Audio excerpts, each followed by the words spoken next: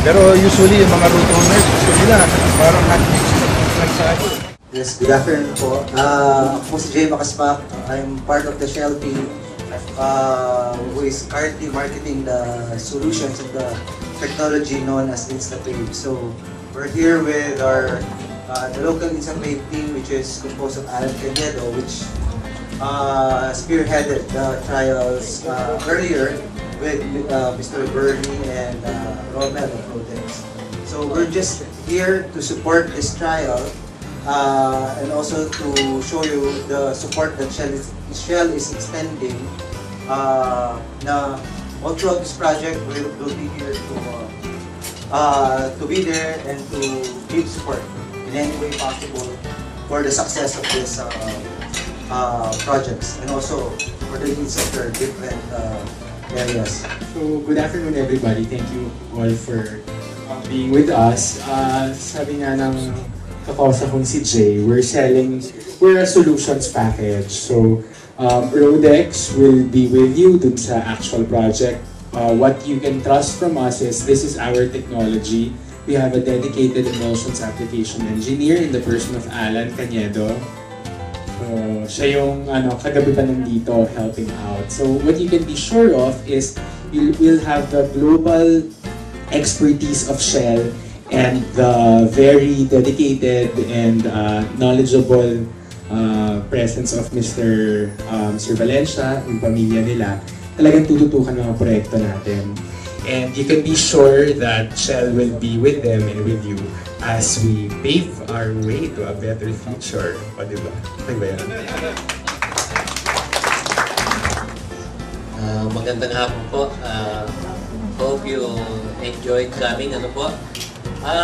Kami po, katulad ng nakita nyo, we have been in the hot mix business for the last 12 years. Our batching plant is located in San Jacinto, Pangasinan. Nung pong i-offer sa akin, when Shell talked to me about this project, kasi po, I am also one of their distributor as far as petroleum products are concerned. Nagbebenta rin po kasi kami.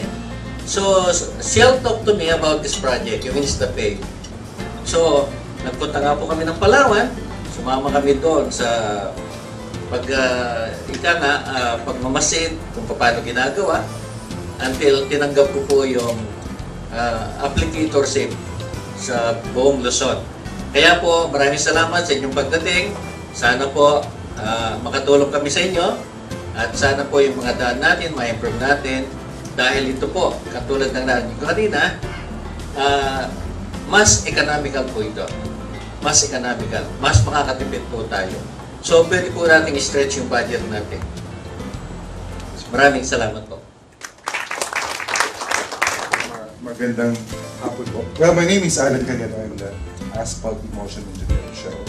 So, thank you very much for coming over. Anyway, emulsions, which is also indicated as a blue book, yes, may mga several tests for the quality.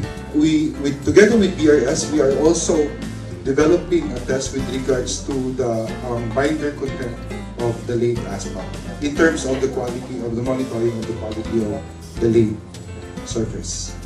Hindi po katulad ng ating hot mix na nag-work tayo, pinatest natin yung... Basically, we are testing the raw materials, the emulsion, and also the aggregates. For 400 to 500 meters, 15 minutes. Tapos kung yung sources ng asfalto, ng bato, malalapit lang po, it takes them 45 minutes to load into the machine. So, maglalatag sila, 15 minutes, tapos load ng 45, tapos latag ulit ng 15 minutes, load ng 45. So, actually, in about a day, kung maaraw talaga, you can do several kilometers, about 2 kilometers in other countries. Yung ginagawa ko iba, gagawa sila mga 2 kilometers papunta, 1 lane, then pagdating ng hapon, the other lane. So, nakakaya ko. Kaya. Because as much as possible, what we wanted to do is not just to earn, but also to help our country. So, kung sasabayan natin, nahihirapan na ang bansa, sasabayan pa natin ng gastos. Medyo, But in our case, again, one of the mission and vision of Roadex is to help the country to develop. And if we can develop through farm-to-market roads or in maintaining our existing roads. Kaysa po masira, lalaking gastos. Yan po. But definitely, I'll be going around your offices. If you can give us some time, we could discuss and perhaps in your future projects, ready po ang Roadex to on. And of course, with Shell. I'm very, very delighted to hear all the questions.